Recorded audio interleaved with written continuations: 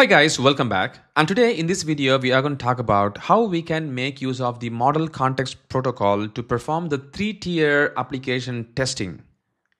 We can do the user interface testing or the UI testing of our browser application, and also we can do the API of our application, and also we can do the database of our application, all with the power of MCP Server without writing even a single line of code. We have already discussed about the similar kind of topic earlier in our Execute Automation YouTube channel, but this time we are going to talk about an MCP database server which is also built from Execute Automation as well. So I'm going to show you all these details in this particular video, and we are going to do everything from the complete ground up this time. So this video is not going to be rushing like how I always do, because I just wanted to show you the feature, but this time I'm going to show you even more detail because I'm getting questions from the students asking, Karthik, how to set up everything from the complete ground up, and that's why this video is all about. So you can see that this is the architecture that we are going to be following in this particular video. As a user, you are going to be asking the questions, like a natural language questions, to the MCP server, which is going to be either a Claude Desktop, or it can be configured in the GitHub Copilot, or it can be configured in the Cursor IDE. So you see that the logo is a bit black. That's the reason why you can't really see that really. But you can ask the questions in natural language in any of these platforms. It can be even a client, a plugin for that matter. So you can ask the question, and these questions are going to be translated with the power of the configured model context protocol on the large language model. It is going to be routed to the tools which is already capable of handling those questions. For instance, if you're going to ask the question saying, I want to perform a user login operation in this particular website, then Playwright MCP Server is going to handle that. So Playwright MCP Server is going to be invoked in there. And if you're going to be asking the question to do an API testing, and again, this Playwright MCP Server is capable of doing the API testing as well. So the route is going to be taken to the MCP server, which is the Playwright MCP server, by this Claude Anthropic, because the large language model knows that this tool can handle those operations. So it's going to be routed to this Playwright MCP server, and it's going to perform the API testing for you. And then if you ask the question saying, I want to also verify the database data which is created for that particular user, then the question is going to be routed, or the tool call which is going to be routed this time is going to be to the MCP database server, which can handle the databases like the PostgreSQL, SQLite, MySQL, as well as the SQL server. So all of these requests are going to go to these servers. So that is what is going to happen over here.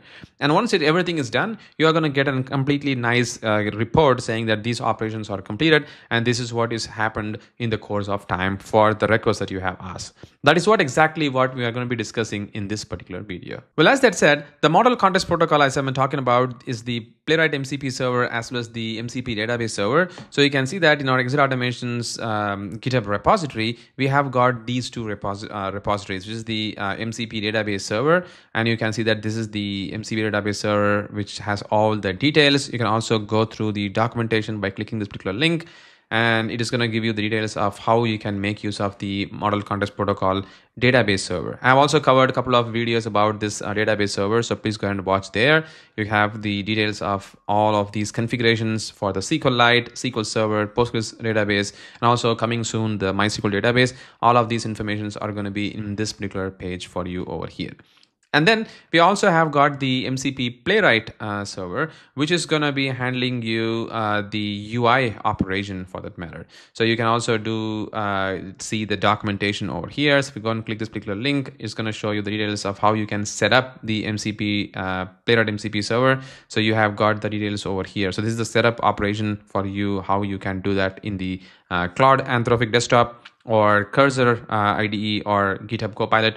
You can do all of these using these configurations as you are seeing over here. Well, as that said, I'm going to do all these setup for both the Claude Desktop as well as for the Cursor IDE. So for doing that, the first thing is I'm going to open the Claude Desktop. That's going to open the Claude Desktop for me over here. So if you have already not installed, please go ahead and install it. It's going to be available for you to download from the Claude website itself. So you can go ahead and download that. And over here in the Claude Desktop, you can see that I already have got the configurations of the MCP tools, like 39 tools. These tools are from the Playwright MCP server as well as from the database server. So if you go and click that, you see that we have the alter table, which is actually for the SQLite. That is what I have configured really. And then we have got the append insight, which is from the SQLite. And then clear cookies is from the Playwright MCP server. Then create table, describe table, drop table. So all these are actually from the SQLite MCP server, which is nothing but the MCP database server. And then we have the rest of the tools is from the Playwright MCP server. So this is the tools being configured, and you can see the connection there. It's going to show you all the connectivity details of the MCP servers has been configured. But if you are going to be configuring everything from the scratch, you have to actually go and select the Claude, go to the settings, and it's going to open this particular setting for you, and go to the developers, and this is the place where you can see the configurations. That is where you are going to set up the configuration. So if I select this config, and then if I'm going to open with the Cursor IDE, these are the two settings which are going to be displayed for you over here. But see that I have already configured these details. But if you want to configure this information, all you have to do is just head over to the documentation. See that this is what I did. I just copied this entire MCP server, something like that, and I have just pasted it over here. That's why it has got the Playwright over here. This is pretty much exactly the same command that I have copy pasted from this particular page. And for the MCP database server, because I'm going to be working with the SQLite database, I'm just copying this entire things from here, right? These whole things. I don't need these two braces there. I just need these much over here. So I'm going to copy that. I have pasted that over here. But for the database, I'm going to be working in one of the application which is already up and running for me, which is this particular application. It is built in the C#.NET, and it is a web application, API application, as well as it has got the database. So it's a 3-tier application really, and it uses a database which is nothing but this product DB, as you are seeing over here. So that is what I have configured in this particular place, as you can see, right? So once I have configured this, the database can be connected, and that's the reason why the Claude Desktop did not give any complaint, and it is just running. But if you don't have the product DB in this particular path, then while the Claude Desktop launches, it is going to complain saying it could not be able to connect to the particular database, something like that. It's going to throw you an exception. So that is what is really going to happen behind the scene for you. So, well, we have everything in place. Like once we have all these configurations done, all we have to do is just ask the question in natural language, and your MCP servers are going to start performing those operations for you.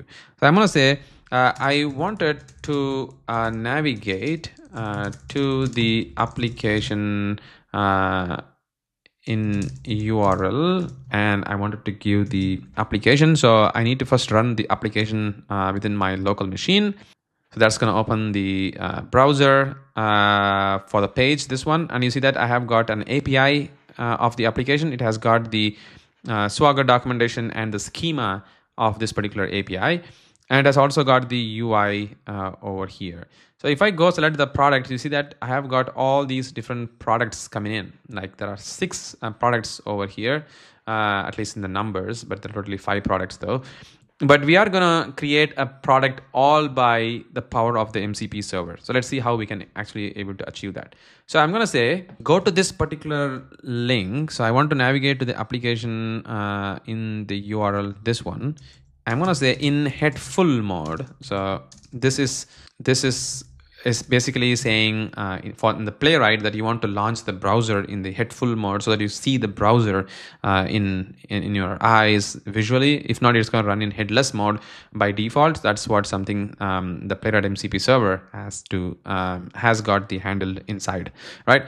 And I'm going to say I want to navigate to this particular link in the head full mode. Then I click the create URL or create link to create products, and I'm gonna say so once I go and click this create link, it's gonna show me all the products. I'm gonna say create products with some realistic data. So I'm not even telling what data that I wanted to enter, but I'm saying just create some product with some realistic data so it knows the context of what it has to create. And once it's going to be creating that, I'm going to say create some product with the realistic data, and then verify the database has got the same data created. So this time I'm asking to go and verify the database which has got the same data created. So now from the UI, I'm asking the MCP server or the MCP database server to come in action to perform those operations. And I'm also going to say, I also need to verify the API of the application to see if the product we created does exist. Look at that. That is what something I'm going to do. You can learn about the product API specifications from the schema, and I'm going to give the schema so that the MCP server can understand what URL that it needs to action on. So I'm going to give the schema as well. So this is the overall specification that I'm going to give to the Claude Desktop, so that now Claude Desktop can really answer those questions for me. So let's see how that really works. So I'm going to go hit this and look at that. It's going to tell that I will first help you navigate to the application. It tells me that I want to invoke the navigation operation. So it's going to ask, it's going to start running the Playwright navigate functionality. Look at that. It's going to go in this particular URL, and the headless is false this time because I told to run in headful mode, right? So you see that the browser is going to be invoked this time. Look at that. It navigated to this particular page. And then it's asking me that I need to go click this product link there. So look at that. Now it's doing it.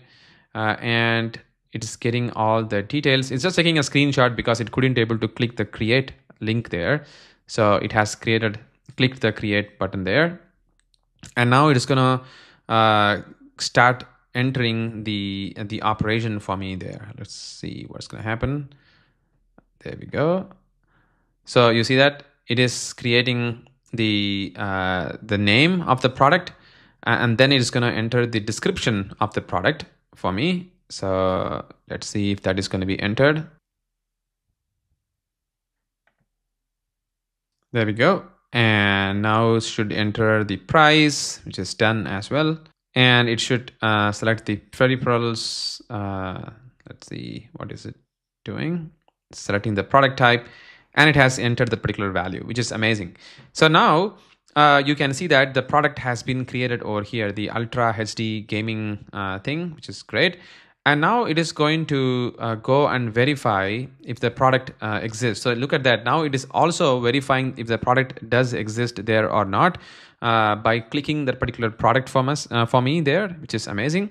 And now it is creating a second product just in case to see if the product has been successfully created or not, because last time it couldn't able to identify the actual control. So it is just doing that for me just in case.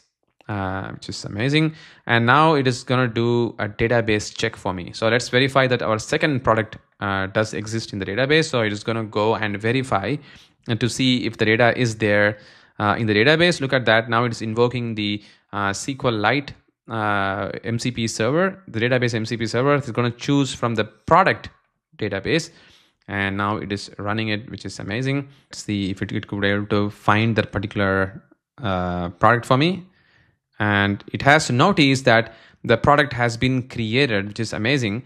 But it has also noticed that the product which is stored in the database looks like the value is 0 in the database. So for some reason, it is not really handling the decimal value.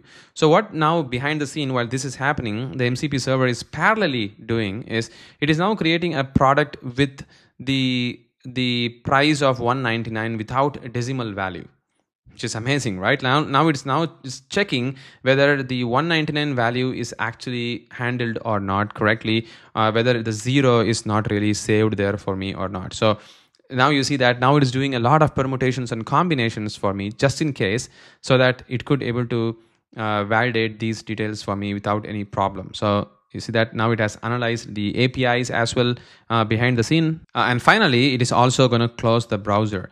So look at that. Now it has did a lot of different operation for me. So it has really did like 3 scenarios just for one request that I asked, but it is doing a lot of different permutations and combination testing as well, because it could able to identify that for some reason the decimal values are not handled. So it parallelly started executing the one test without the decimal value for the price, and then it could able to verify it. So you see that it has created 3 new products over here, and also verified the database for all the created products that were stored in the database, and also identified the data type issue with the product which has got the integer and doesn't store the decimal value.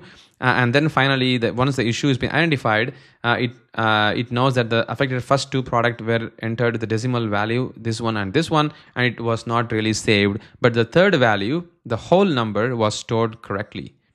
This is amazing, right? We just asked one single query over here, and it did 3 different tests for us without even a single hiccups, right? Which is amazing. So it is doing all of these different operations for me to ensure that our test is fully functioning, and it has tested everything in a holistic manner. So this is how we can do the testing with the Claude Desktop. So now that we have got this entire idea, now I'm going to switch my attention to the Cursor IDE. And within the Cursor IDE, if you go to the settings and if you go to the cursor setting, you can see that we have got an MCP there. I have configured the same exact servers that I just showed you in the Claude Desktop. I just copy pasted in the Cursor IDE as well. So if I just go and select this one, you see that it's going to show you the MCP server. So it's pretty much exactly the same thing that you are seeing on the Claude Desktop. I just copy pasted over here. And that is what is being configured, and is currently showing you all the different tools and for the MCP Playwright as well as the SQLite. Now what I'm going to do is I'm going to copy this entire command, and if I run the exact same thing with the Cursor IDE, it is going to do the exact same thing as well. Make sure that you choose the agent there in the drop down, which is by default these days. And look at that, it is going to run things. So it's going to start running the Playwright Navigate one more time, and then it is going to perform a click operation for the create, and then it is going to get the visible HTML, because it has to perform the name, description, price, and product type filling. So this time it is getting these details for us over here because it needs to perform the operation. So it is getting the entire HTML structure before it could able to start performing the data entry operation for me. Look at that. It's doing every single thing. Again, it's entering the decimal value there. It's going to fail. We know that. We have seen it before, but let's see if that really works. So data entry is done, and now it is doing the SQL Server or SQLite database verification, and now it is doing an API testing verification, and finally it has completed all the different operation. And this time, even now, it is telling us that the verified the database, the product was found in the product table with the correct name description, but the price was stored as 0. So even this time it has found that the product price is not storing correctly. So this proves the point that we could able to do all the 3 different operations, the API, database, and UI of our application testing with just the plain natural language, and we could able to do the entire testing without even a single hiccup. And it ended up doing 3 tests for us, as you can see over here, with multiple permutations and combination to see how the applications can really work. If there is anything goes wrong, it can also troubleshoot, and it also tells us that if with this particular scenario, if you go with this particular path, you could able to achieve the success result. If something goes wrong, then it can also fail, so it can also give that result. This is the power, guys. This is the future of how we can do the testing of our application using the power of the MCP servers. So hope you really like how we have implemented these details and how we have made the futuristic way of testing the applications. This is the future, I guess, and I'm sure in near future you are going to be using these kind of operation. I think so, but let's see how it goes. But once again, thank you so much for watching this video. Catch you in the next one.